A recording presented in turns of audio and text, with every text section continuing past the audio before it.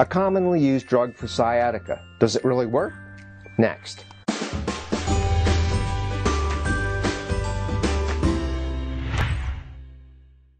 Pregabalin may be no better than placebo for relieving the leg pain associated with sciatica.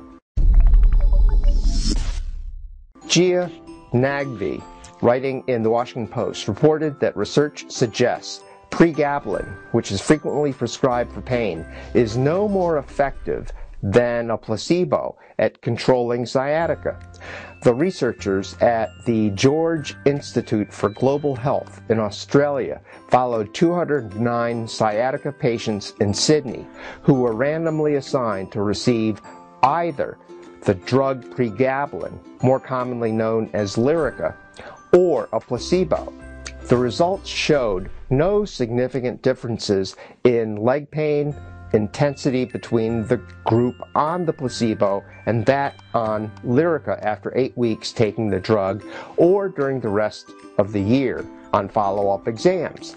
Similarly, there were no differences for other outcomes such as back pain, quality of life, and degree of disability. The findings were published in the New England Journal of Medicine. My comment, pretty surprising results. Thanks for watching.